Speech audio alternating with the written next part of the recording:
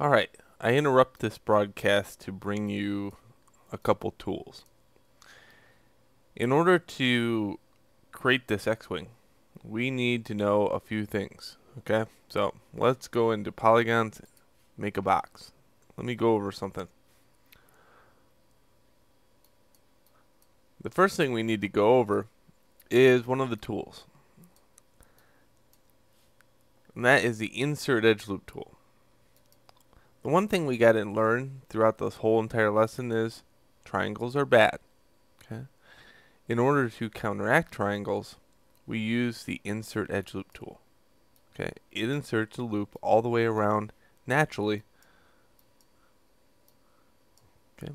There is also a tool called the split polygon tool. Do not use this yet. Okay? This will yield triangles because I have no control. Well, I have too much control over where I place my edges. Okay? So let's only use the insert edge loop tool for this exercise. The other tool is inserting an edge on a face. Okay? When I say that is right now I have extrude. Then I go like this.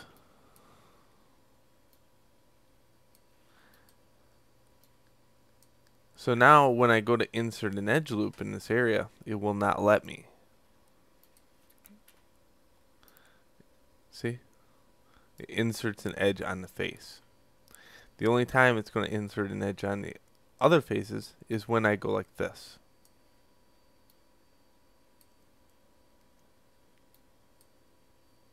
Okay. Now, another thing you have to learn is the fact that things need to be braced and not braced with unorganic geometry. Okay. We'll go over that. Take this for example. If I want to extrude a face on the very top of this device in face mode, one like this, and then go over to scale, then extrude it, and then pull the blue arrow up. This form, when you hit 3 on the keyboard, will collapse. Okay? Now,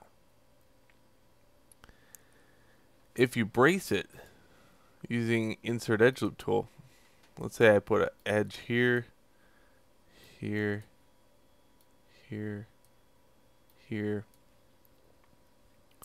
here, and here. So all the way around the outside edges.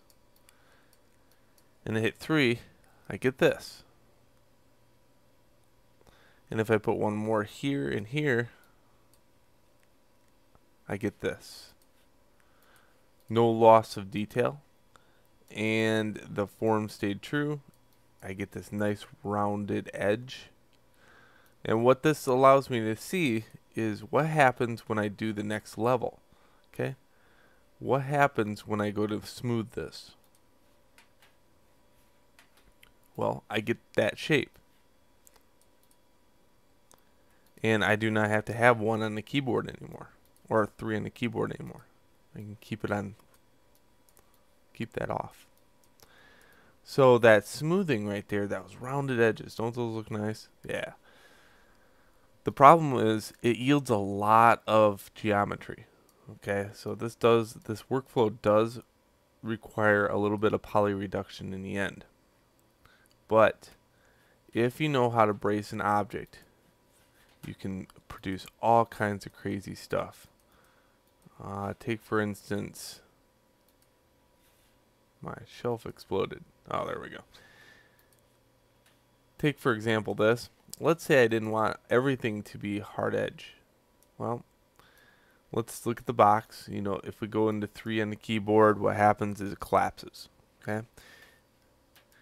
If you insert an edge loop going all the way around the first form, and you're going to hear me talk about forms all the time. Forms are when 2 shapes meet. Okay, so this one is braced, and what happens is I hit 3 on the keyboard, it does this.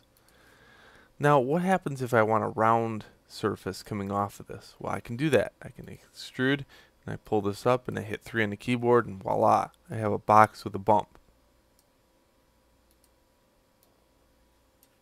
What if I need it introverted?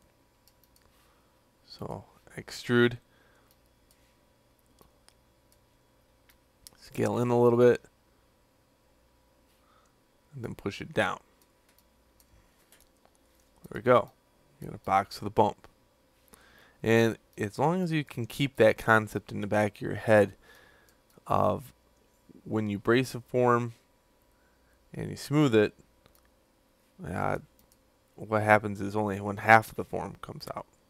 So we're always aiming for the smooth. And this is called a workflow. So what happens is, this is my workflow, not necessarily everybody's workflow. Everybody's got their own workflow.